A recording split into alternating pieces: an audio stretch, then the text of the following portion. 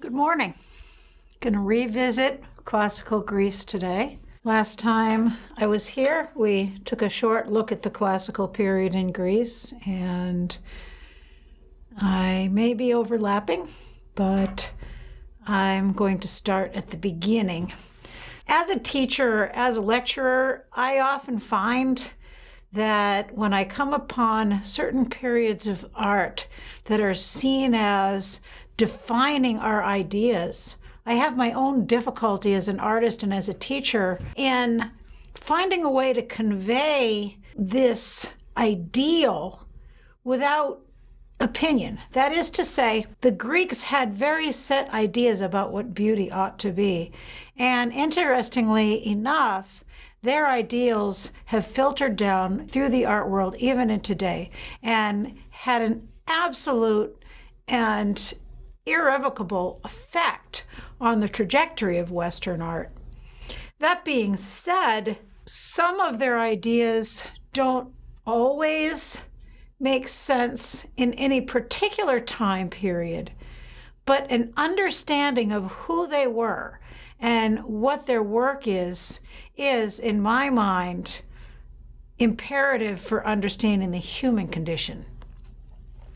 Anyway, we're in the classical period of the Greeks right now, and this period is framed by the defeat of the Persians by the Greeks in 479 BCE, and then the death of Alexander in 323. So we actually have three periods in classical Greek art, and they've been given different names by different scholars. We have the transitional or early classical period, which is the 30-year period between 480 and 450 BCE. So they're transitioning from archaic to what we call classical. Their ideas are changing. They're getting better at sculpting, if you define better as following their ideals, being able to actualize their concepts in material form. 5th century classical is considered by most scholars to be the height. Some call it high classical. I prefer the century designations. But interestingly enough, transitional or early goes into 450 BCE. 450 to 400 BC is what we would call 5th century classical. And then 4th century classical goes from 400 to 323. So it's later. The concepts that the Greeks bring forward into their art are ideals of humanism, of rationalism, and idealism. So idealism and rationalism are sort of two ends of the same yardstick, if you will. Man is the measure of all things, which is hence the metaphor of the yardstick. Know thyself and nothing in excess. So as we've seen throughout the geometric and the archaic period, the Greeks are all about reason. They're developing philosophy, they're developing geometry, and they celebrate reason over emotion. They find all aspects of life to have meaning, to have pattern. They believe that nothing happens by accident. And so because of this, they ground their art in a very close observation of nature. So something that is closely observed, or if you will, lifelike, all the way to the action, as we'll see in a sculpture by Myron of a discus thrower, becomes a benchmark of quality for them. Now, we have transition periods, and these division of these periods is corresponding to historical events, which we have. And there's a historian named Herodotus that wrote so many books. You can study Greek history. But it also provides a frame through which we can discuss these artistic styles. So the early classical period is marking a new direction in the representation of human consciousness in sculpture. It's interesting to look at the vase paintings in the archaic and early classical period and contrast them to the sculpture, because in the vase paintings we see pathos and emotion. For example, look back at the slide of the suicide of Ajax, for example, and the story that goes with that. And at the same time, we have these sculptures that are all about ethos, that are about perfection, that are about close detail. The vase paintings are much more abstract. So even during this time of discovering geometry, of figuring out the world, of representing the human figure and human events with this naturalistic accuracy, we have abstraction as well. So this transition comes at the beginning of the early classical period, that some of the pathos that's reflected in the vase paintings will begin to find its way into sculpture. And we can see this transition on the pediments of the Temple of Aphaia in Aegina, which the island of Aegina has fought off and on with Athens for over 2 centuries. So when Athens finally conquered Aegina, they joined with Athens as an ally, and they built this temple way out on the tip of the island where the Athenians could see it from the Acropolis.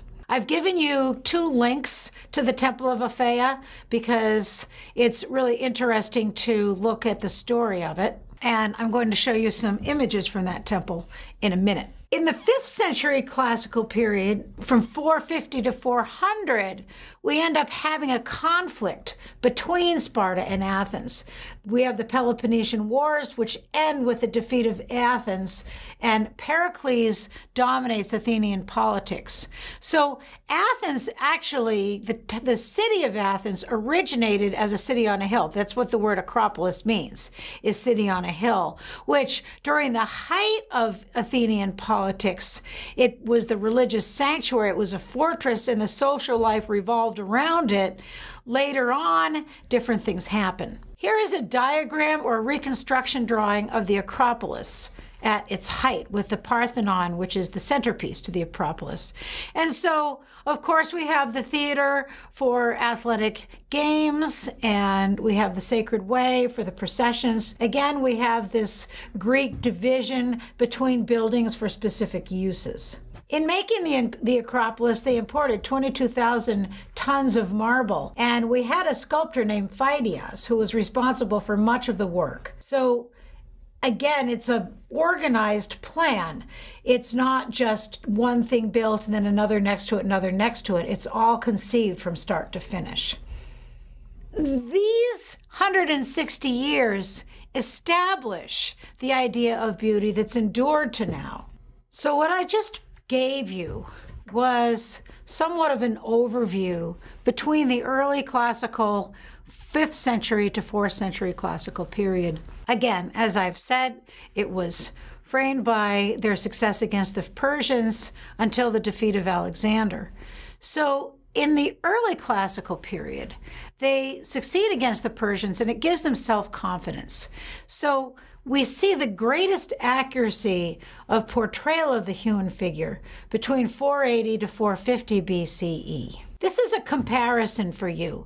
So these are sculptures, again, from the Temple of Aphaia. And we see on the east pediment, it's a dying warrior with an archaic style. And on the bottom, you see an early classical with the same subject. So these 2 pediments were made about 10 years apart. And remember, the temple would be built, and then we would have these sculptors creating sculpture that would then be put up inside the pediments and attached there with like little iron rods. So all the time they're building this pediment, they have other people that are making sculpture. So we have this transition during the time of the temple actually being built, from this archaic style to this new idea of portraying the warrior accurately, to show that he's twisting, to show that he's turning. And later on, we're going to look at a sculptor named Polykleitos. It's really hard to make all of these events move in one timeline because you have many, many different people working in many different places kind of all together, and they're all influenced by different things. If you look at these 2 together, you can see some real differences. Notice on the top we have the archaic smile of the archaic warrior. He's very stiff. Remember what we said about the 2 young boys that brought their mother to this festival, that they died at the height of human achievement. And that is what this warrior has done, is that he has achieved perfection in death and battle. And he is transcendent. He's beyond any emotion.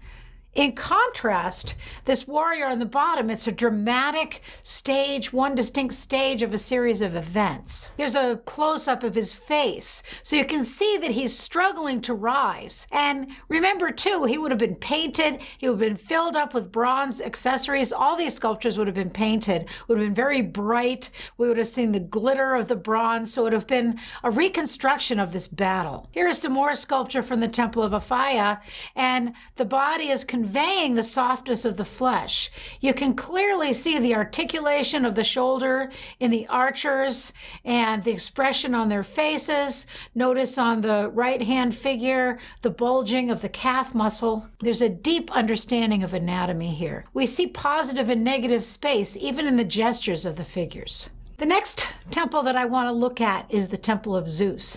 This is a Doric temple. It's in the sanctuary of Hera and Zeus, and it was completed between 470 and 456 BCE. It's all decorated with imported marble, and it depicts Apollo helping the Lapiths in a battle with the centaurs. This is the west pediment of this temple. And so you can see this contrast of angular forms with turning, twisting action. So Apollo here is celebrating the triumph of reason over barbarism. And this is a metope relief from the frieze of the same temple.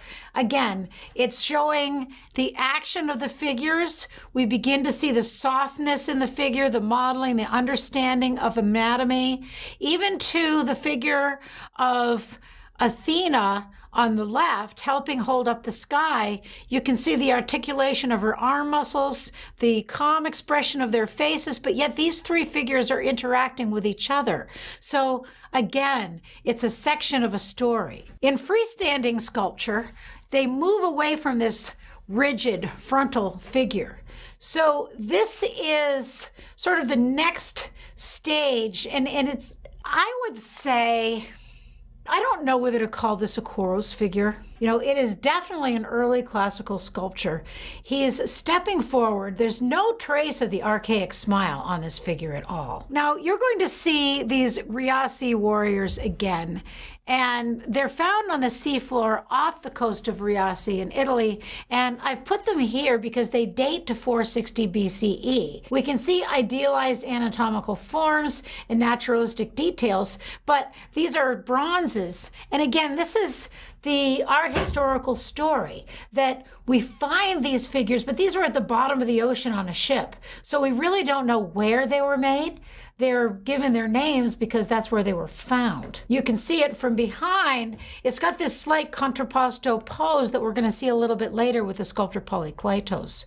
But notice the expression. There is the expression, the way the beard and the hair are treated, much more naturalistic detail, although this is bronze too. So remember that the medium also is going to dictate the amount of detail that can be brought about, because the way that bronze casting is done, of course, is by sculpting with soft modeling. So you can get a lot of different kinds of detail than you can with stone sculpture at this time. So on the Temple of Apphia in Aegina, it's a narrative of the battle of the Greeks and Trojans who are led by Hercules.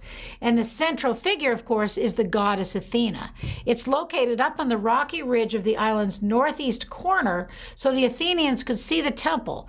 And the temple was symbolic of this new relationship between Aegina and Athens. So the Parthenon is a masterpiece of architectural engineering. And you can see it's pretty destroyed, obviously, but you can see up here where the metopes are with the sculpture, and much of the sculpture, of course, is gone. These reconstruction drawings show you the location of the Parthenon. If you imagine the tops of these buildings all taken off, so if you recall, all these little round dots are columns and the solid lines are solid walls, so the openings are where doors are. You can see where the large statue of Athena is in the center of the Parthenon, the Erechtheion over on the other side of the hill, middle, and if you look over to the left, the drawing of this drawing on the very top, crowning the Acropolis, is the Parthenon with the two amphitheaters, the larger one down on the right, and the Rectheon is over on the left. Here's a reconstruction drawing, and so you have to imagine this entire structure was created as one creation. It has 22,000 tons of marbles in it, and one architect. He's a sculptor and an artist and an architect, and he was responsible for most of the work on this. So it's an incredible achievement for one person. Of course, he had help, but this diagram gives you a sense of the scale, the size of the Parthenon compared to the other buildings. And you can imagine, again, as in Delphi or as in any of these other complexes,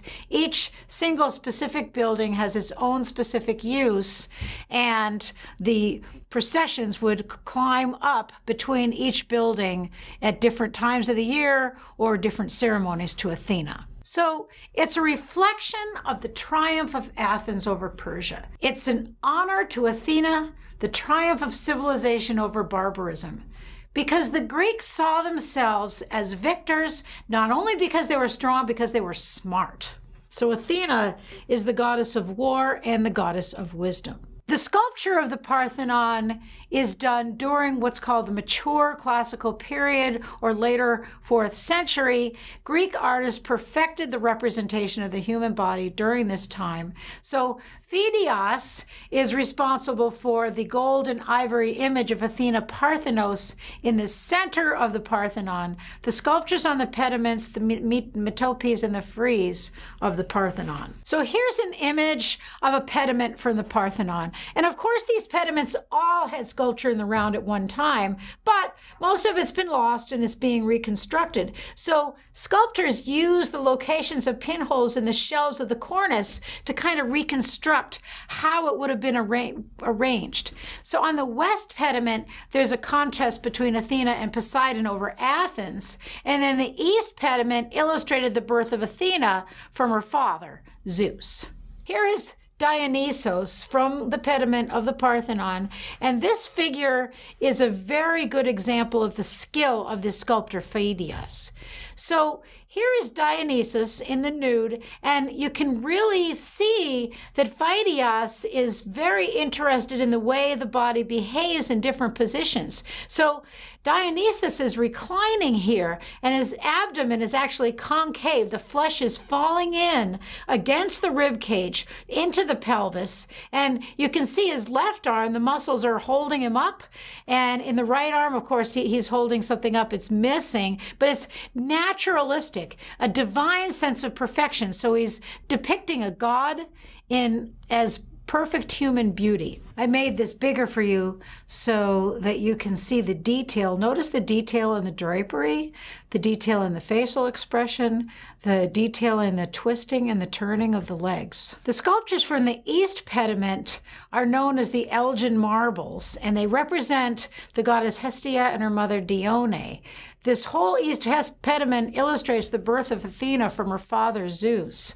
But notice the way that the Greeks are treating the drapery here. They are masters of anatomy. You can see the transparency of the drapery and the beauty of the female body underneath. So it's really a naturalism that we have not yet seen in the history of art at all. We've seen drapery, but it's been stiff or just hanging. This drapery is now wrapping around the body, and it's bold, it's whirling, it's heavy folds. So you can see there's many centuries spent analyzing the human body to create this masterful sculpture. So this is, again, the east facade of the Parthenon. So the pediment is up above. Here we see the metopes and the frieze, which we would see from below. So this sort of helps us recreate the position of the viewer. Remember, this thing is huge. So if you're standing underneath, in order to be able to see the sculpture in the metope, it needs to be sticking out. You can see the frieze behind the two columns. So here are two reliefs from the metopes. They're illustrating the Lapiths fighting the centaurs. So this perfect moment of pause. Again, the next logical phase in a narrative transition where a narrative is a series of single events. So according to the Greek legend, the Lapiths had a wedding and they invited the centaurs to come. Now, centaurs are unpredictable creatures at best. They're wise and they have their own set of morals and their own moral code, but they're unpredictable. They drank too much and they stole the Lapith women from the wedding. So this is a symbol of pathos. It's a symbol of emotion over reason. So the Greeks and the centaurs fight, of course, over this. So it's a symbol of the victory of the Greeks over the Persians, ethos over pathos, reason over emotion. And here's a detail. So if you think about yourself standing down underneath the Parthenon in that previous slide and looking up, you can see how this figure, it's actually cut in front of the centaur, and even the centaur is coming out from the wall. The drapery, again, is draped over the upper arm of the figure. So when you look up, you'll see these figures coming out at you, and you'll be able to see all of the action. Now the frieze, in contrast, and remember the frieze was that part behind the columns under the metopes, is carved in a very low relief. And it goes all the way around the Parthenon, and it depicts what's called the Panathenaic procession, which is held every 4 years to honor Athena. So it begins at a very fast pace. So this section shows the beginning. There's galloping horses. It's the embodiment of a man-centered world. The horses are being controlled by the Athenian men, so they're wild horses, but the Athenians are able to tame them. But as it nears the east end, it actually slows down, and we see there's all the figures are different. There's no two figures that are alike. They're grouped together. They interact with each other, which is a symbol of the unity of the Athenian people. The fact that they all are similar, but they are interacting with one another, but yet they're unified as well. Here's another view of the marshals and young women. Here is the plan of the Parthenon. So again, the procession is slowing down. No two figures are alike. They're grouped. They're interacting with each other. They symbolize the unity of the Athenian people, but they also symbolize a worship of Athena.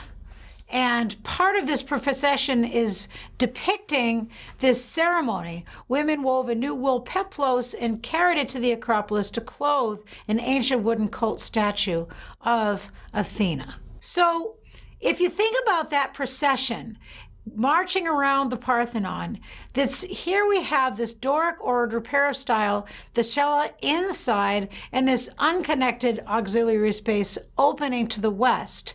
So it's created along a geometric proportion, which is called the golden mean, which is a perfect geometric proportion. So the procession around it symbolizes this perfection.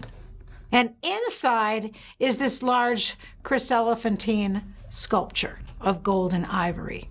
So just to leave you with the Parthenon, here is how it looks now. So you can only imagine it in all its original glory, and you get a sense of scale. Here's the tourists coming up and looking at it. So you get a good idea. Here's where that photograph was taken with the frieze above it and the metope reliefs in the frieze behind. In the inside of the Parthenon is this large chryselephantine sculpture of Athena. It's a little hard to see on the left-hand side, but you can see the sense of scale if you notice the people down in front of it. This picture on the right is an image of what this sculpture looks like. And here's the Parthenon as it is now, complete with tourists. You get a good sense of the scale of this building, and you can only imagine what it was like in all its original glory.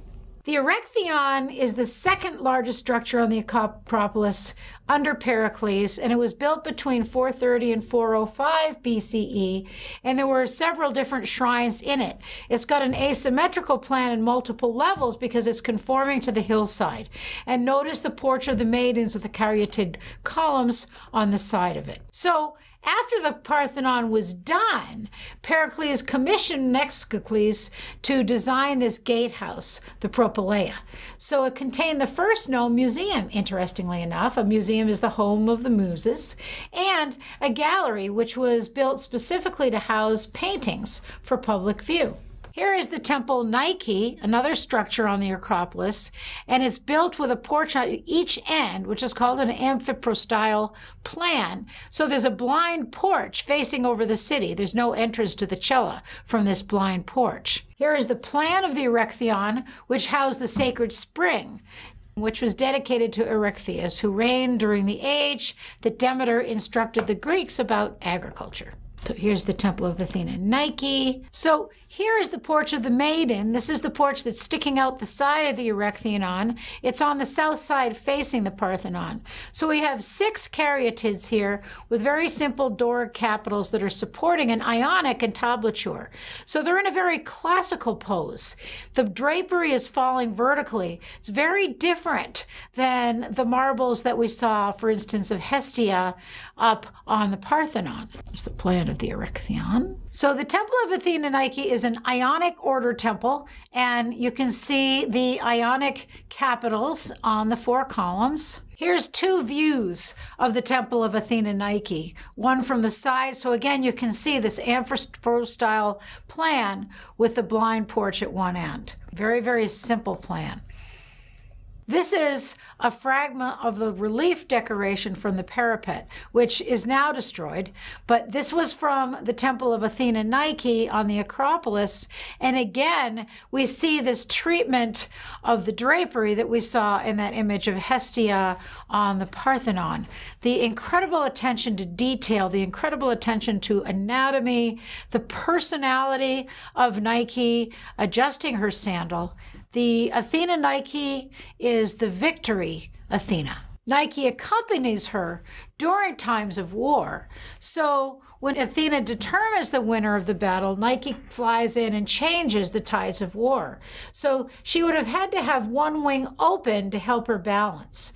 So again, this is the same system of balances that we will see in the spear bearer of Polykleitos. Her wings, though, have been damaged, but you can try to imagine which wing might have been open. We can't see from here which one was. One wing was sticking way out. Here's some other views of the frieze from the Temple of Athena Nike. So you can see now Nike adjusting her sandal in situ, if you will. She's up in the center of the above photo. All right. So I've been talking about Polykleitos throughout this entire lecture, and now here he is.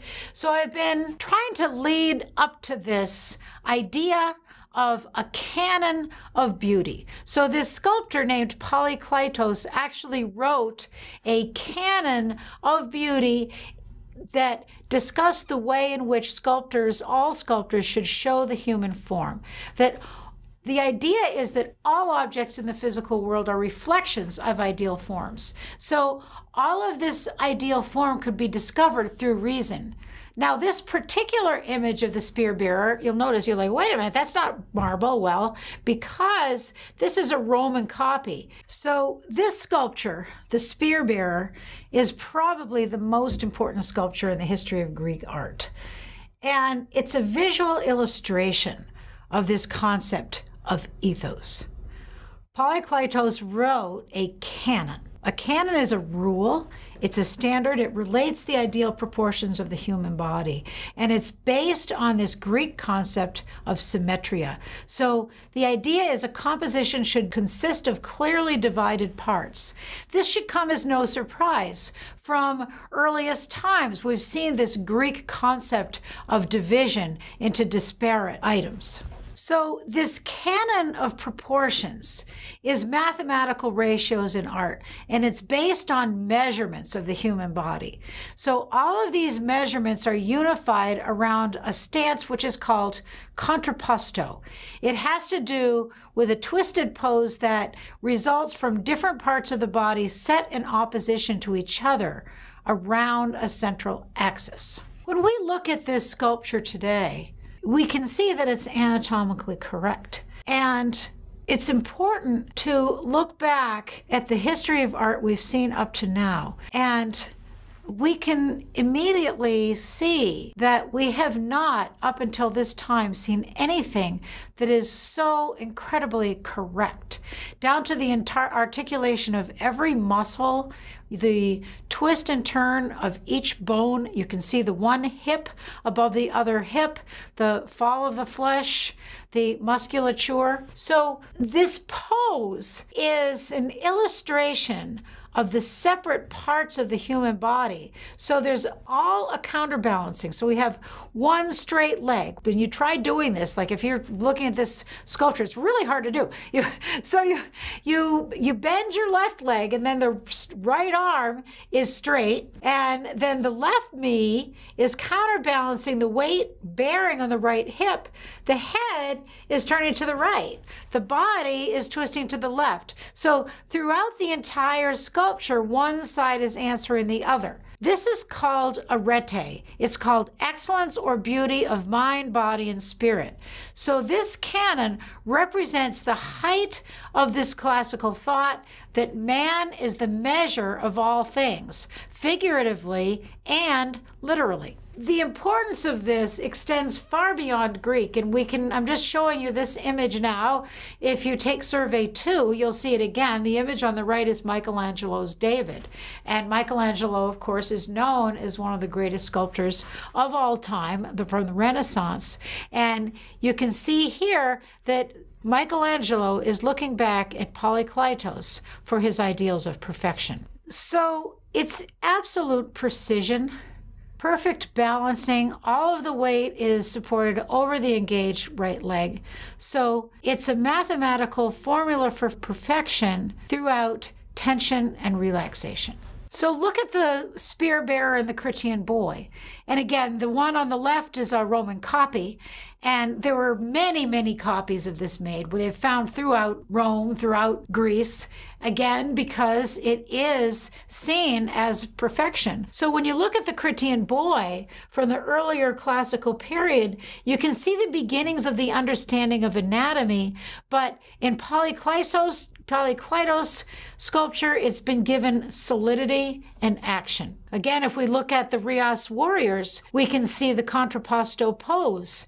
So it's likely that the sculptors that created these Rias warriors had seen Polykleitos' canon of proportion. The treatment of the torso and the groin is similar in both. The left heel of the spear bearer is raised. Warrior A is standing still in alert relaxation, and the spear bearer is about to step forward. So here is the discus thrower by Myron. This was created around 450 BCE, and Myron was a master of depicting emotion.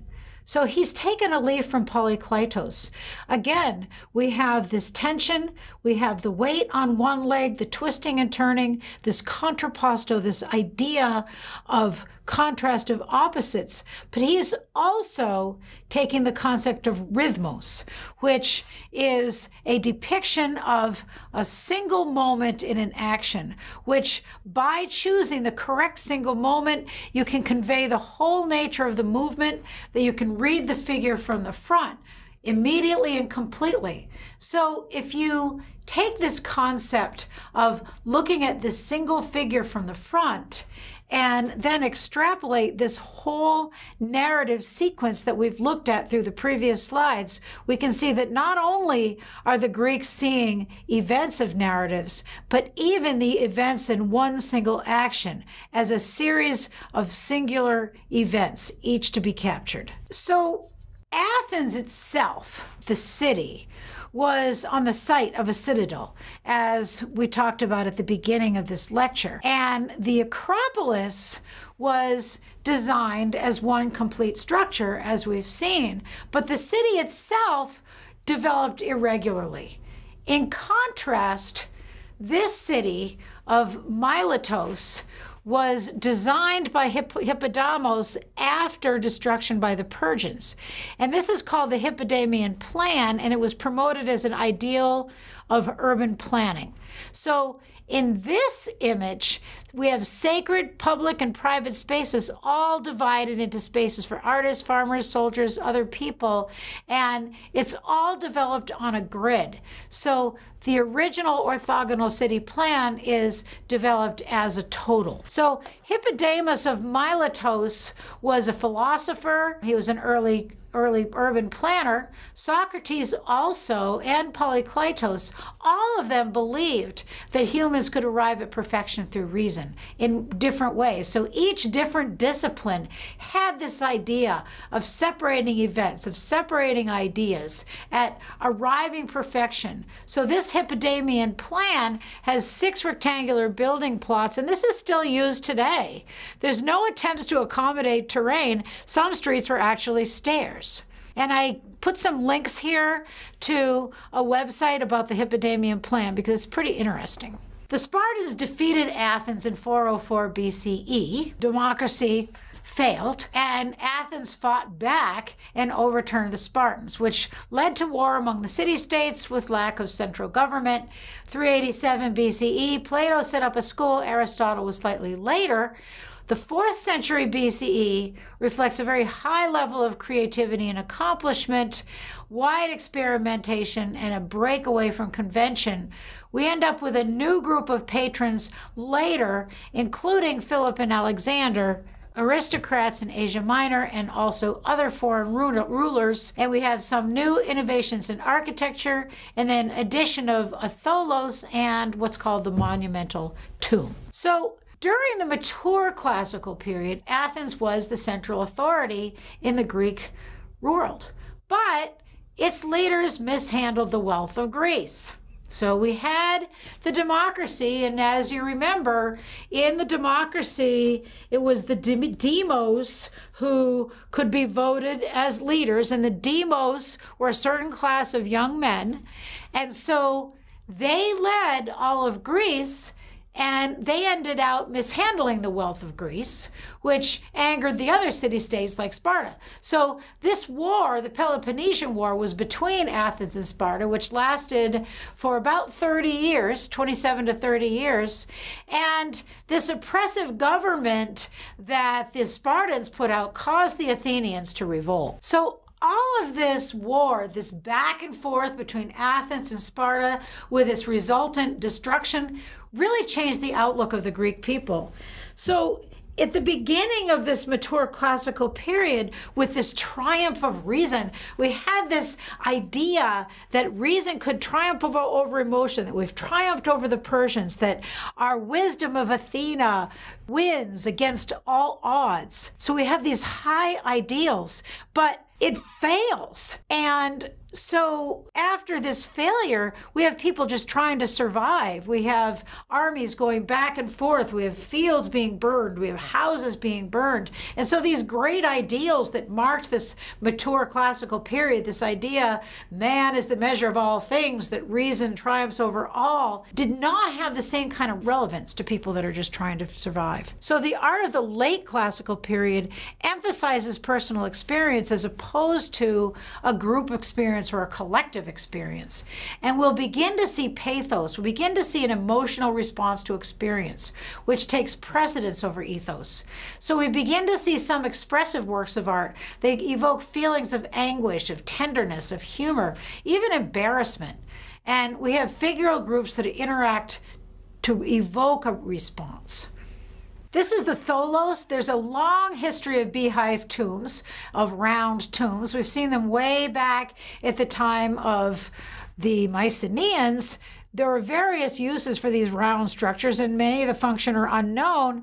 Here, the term proneia, the sanctuary of Athena proneia, just means in front of the temple. So this is a plan and section of the tholos, which a tholos really is a building with a circular plan. The exterior of the tholos is of the Doric order, and then the inside of it had a ring of columns, and the capitals are actually carved to resemble the acanthus plant. Now, in Roman times these were called Corinthian columns, although I'm not certain the Greeks called them that, but these later capitals are called Corinthian capitals. So on the outside we have this Doric column around the peristyle, and then the Doric frieze, but on the inside it's Corinthian capitals. And in the mid-5th century BCE, we see many of these Corinthian capitals used in temple interiors. We didn't really see them on the exteriors until the Hellenistic period, which is a little bit later. This is a reconstruction drawing of the mausoleum, which is the tomb of Mausoleus. So the Persian governor Mausoleus has actually given us the modern term mausoleum, which is a large burial structure, and this was completed after he died by Artemisia. So the entire outside of it consisted of sculptures in the round as well as Ionic friezes. The roof was completely topped with marble statues of 4 horses, chariots, and drivers, the very top, and the friezes were all carved again with battle scenes of the Lapiths and the centaurs. This was actually glorified as one of the 7 wonders of the world. It's no longer in existence, this whole tomb. This is a panel from the Amazon frieze from the south side of the mausoleum at Halicarnassos. It was created by an artist named Scopas. We can still see the style of the Parthenon here, but it's got that Near Eastern violent flavor to it. And we've also got emotion here, strained movement, very passionate expression. And he also, Scopas was innovative. So for example, you can see the Amazon, she's seated backwards on her horse. You would not see something like that on the Parthenon. 4th century artists challenged and modified the standards of Polykleitos, and Praxiteles wrote a new canon for proportions.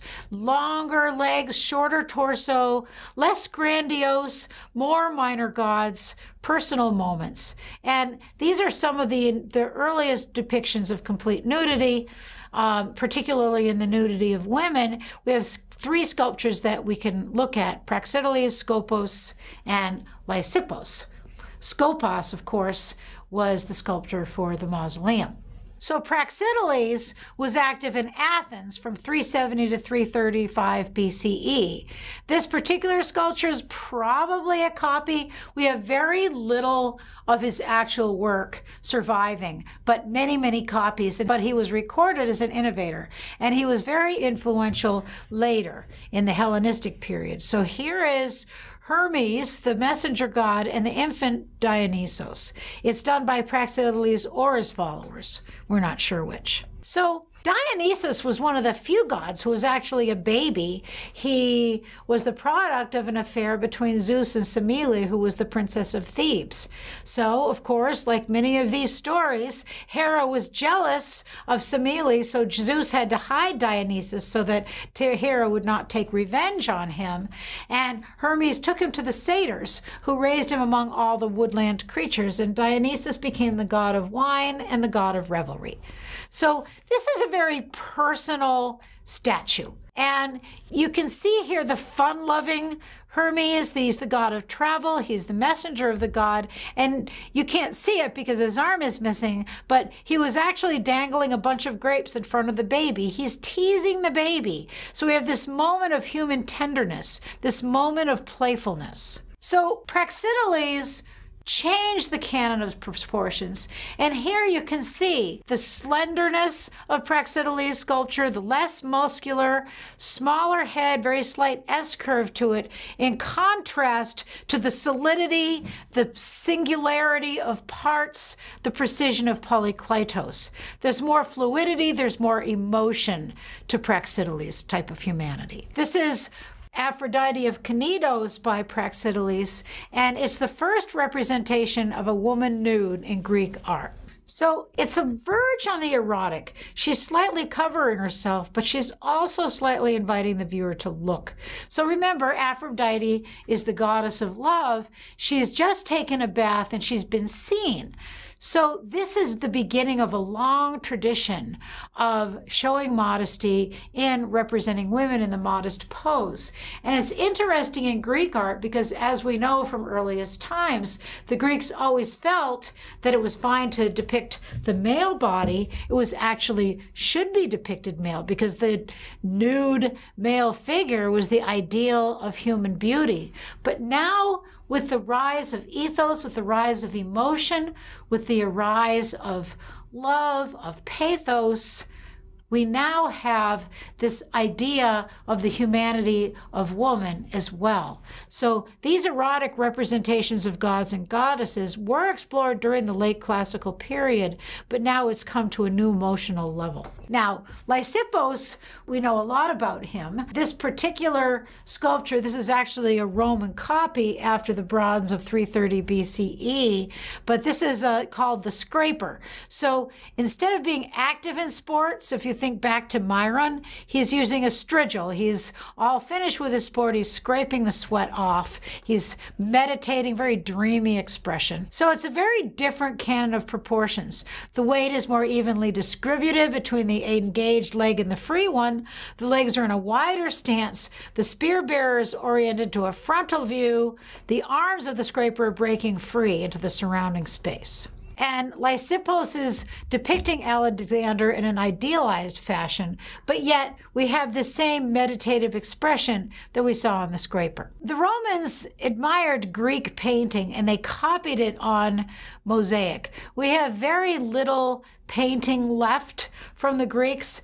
This is a Roman mosaic copy of a Greek painting from 310 BCE. It's Alexander the Great confronting Darius III, and it's actually a mosaic from Pompeii, but I'm presenting it here to give you an idea of the subject matter of the Greek painting.